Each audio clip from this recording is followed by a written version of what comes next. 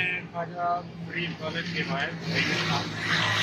और जब हम स्टूडेंट थे, हम पढ़ते थे यहाँ पर, तो इस रेडी से जो है ये चीज़ हम खाने लगे उस वक्त से। तो आज हम आपको दिखाएंगे, भाई का तारुफ भी दिखाएंगे। अस्सलाम वालेकुम भाईजान, क्या हाल है भैया? ठीक है, ठीक है। अच्छा ये बताएं, आपकी ये जो मशहूर डिश है, हम बचपन से खाते रहे, तो इसमें क्या क्या आप इस्तेमाल कर रहे हैं? एक तो समोसा है, मुझे नजर आ रहा है। समोसा है, दही पकौड़ियाँ हैं। अच्छा, दही पकौड़ियाँ, सेब है, प्याज है, आलू है। और माशाल्लाह ये सेहत का खुराक है, ठीक है ना। और इसका अपना रेट कितना है? माशाल्लाह जी, बड़ी रीज़नेबल प्राइस है और स्टूडेंट्स के लिए ये बेहतरीन चीज़ है। बड़ा रश रहता है यहाँ पर, और हाफ टाइम में या छुट्टी के बाद जो है ना स्टूडेंट्स यहाँ से रिफ्रेशमेंट करते हैं। तो चले हम एक प्लेट का जो मुकम्मल प्रोसेस देखेंगे कि किस तरह ये भाई बनाते हैं।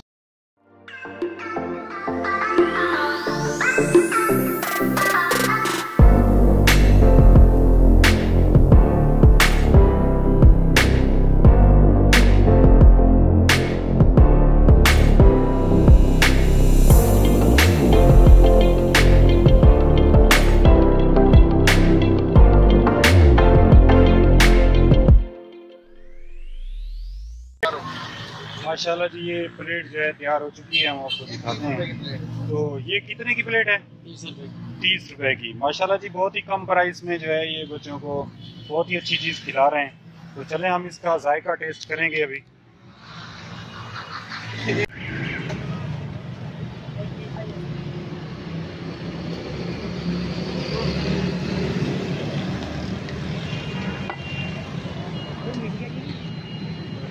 तो अभी हम एक भाई से जो है ना इसके बारे में, इसके टेस्ट के बारे में पूछते हैं।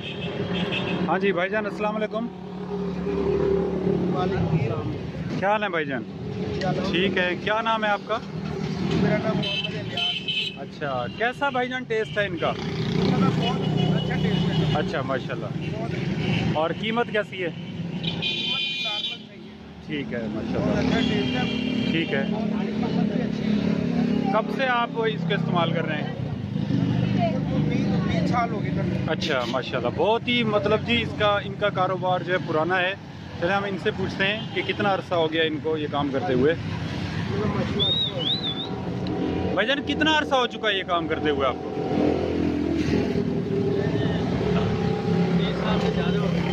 30 साल।